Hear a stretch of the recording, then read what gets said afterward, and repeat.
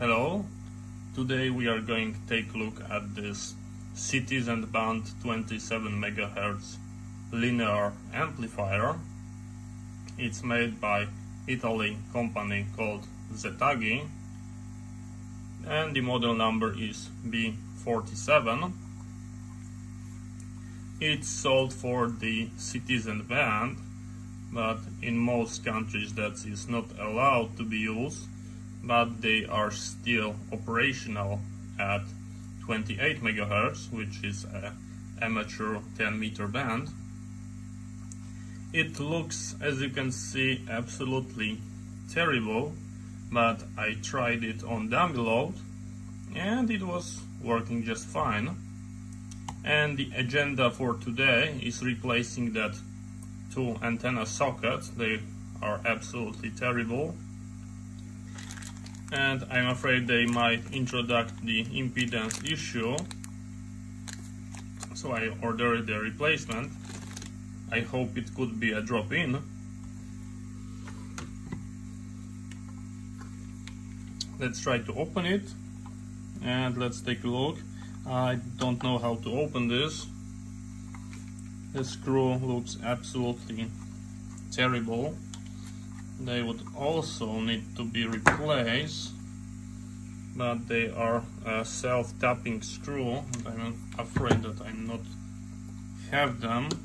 We are going to see what kind of transistor is our output stage.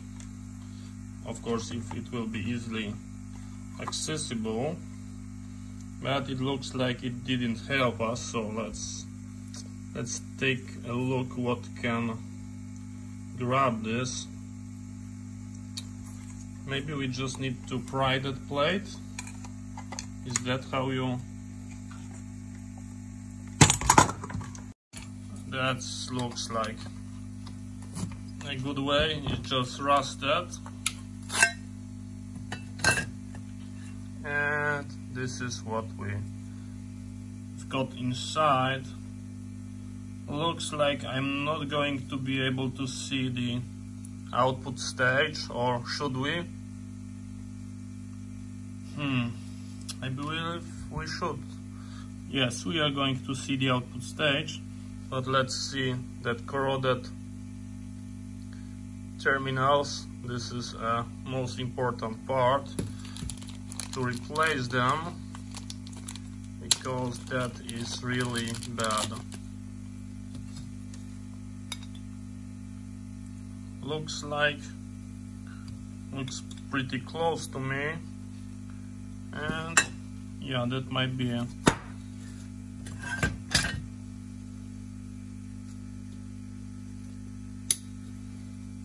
okay.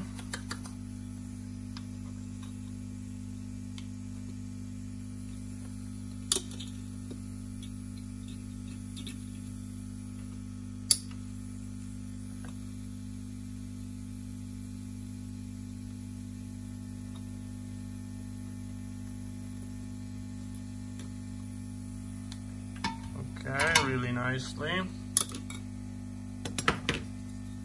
And now we can safely remove them. The good bill will be... Oh, that looks bad. That looks really bad. I'm going to find a new screw, because the head are in a terrible condition. I cannot open this one. I need a different tool.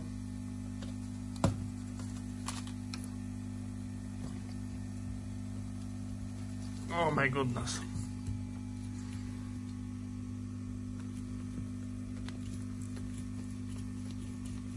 That is absolutely horrible.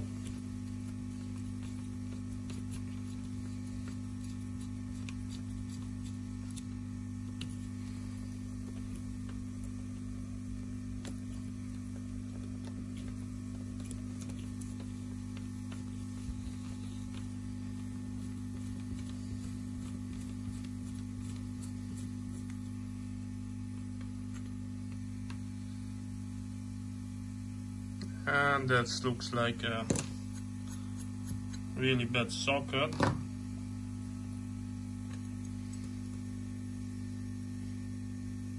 The spacing looks alright. We've got a really nice drop in replacement. I'm going to align that way so we can make an easy solder. But that one screw is so corroded that I cannot stick a screwdriver there. Okay, I'm going to pause and find a different tool. I managed to unscrew it by using pliers, and they both looking absolutely terrible. The screw, all of them need replacement. And because we are in that part, you can see we've got a nice fuse. Looks like single power transistor, and we have to unscrew that. Take a look at the transistor, and we are going to replace the thermal paste. I'm wondering if that's a Motorola.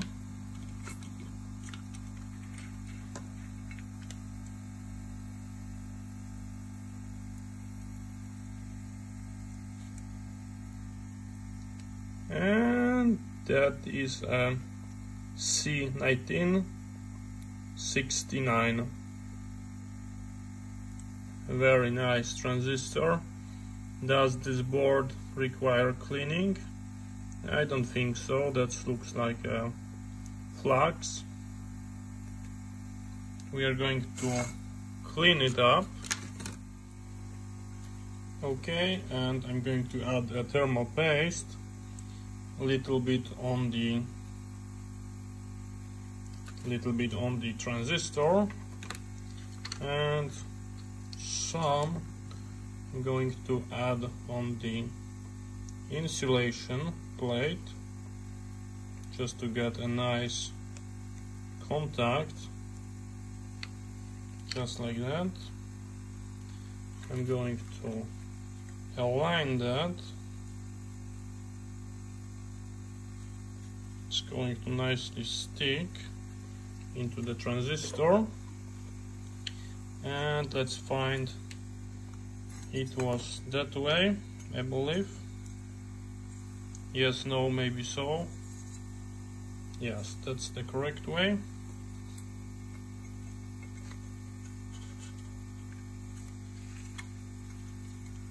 And looks beautiful. We hit the sweet spot. We're going to take a look. Does it misalign? No, we've got nicely insulated. It doesn't move.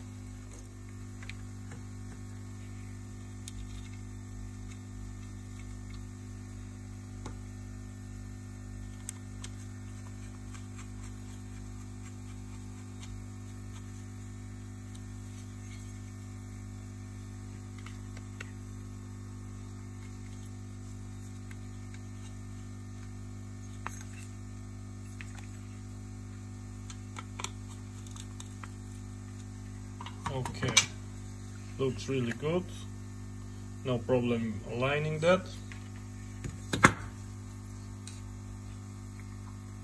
You can close down.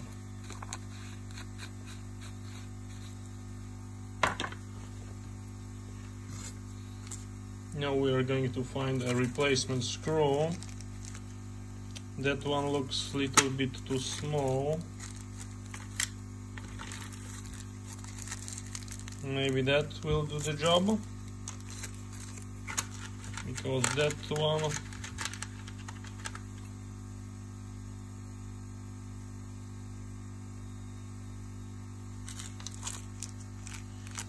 that one looks better, so I'm going to try that first. Let's put this side for soldering that way.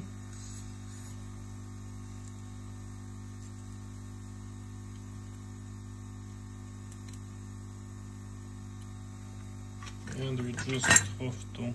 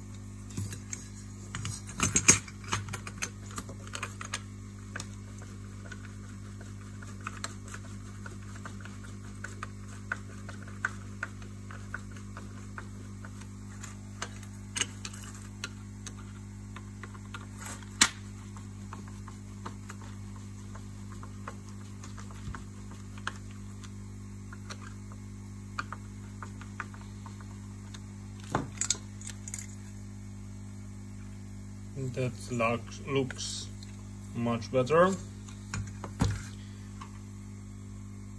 Now we have to solder our hot wires.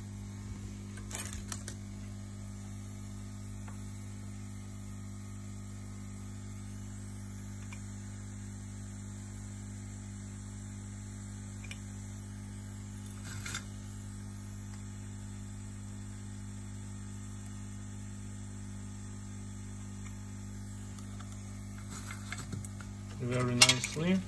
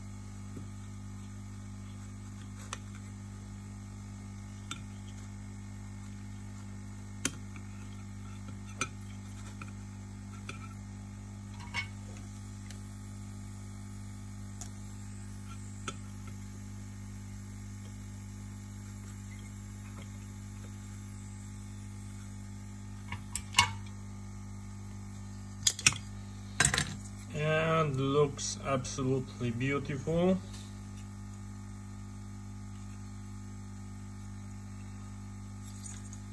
Looks perfect. You can slide that part.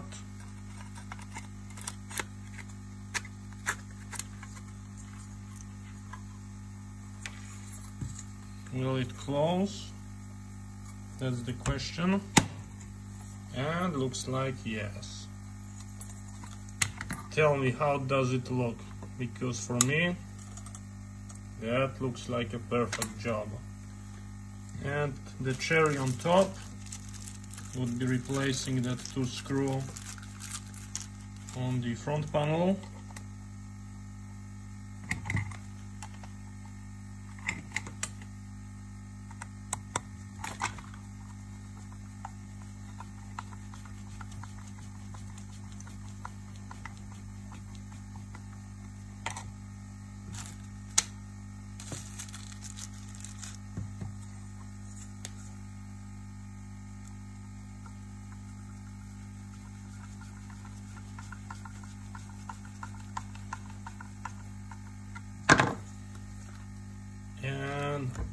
it's done. That's how it looks like. I'm going to try it on the dummy load, make sure that everything is working fine, and I'm pretty sure that we've got a very well done job. So thank you very much for watching, see you next time, and bye bye.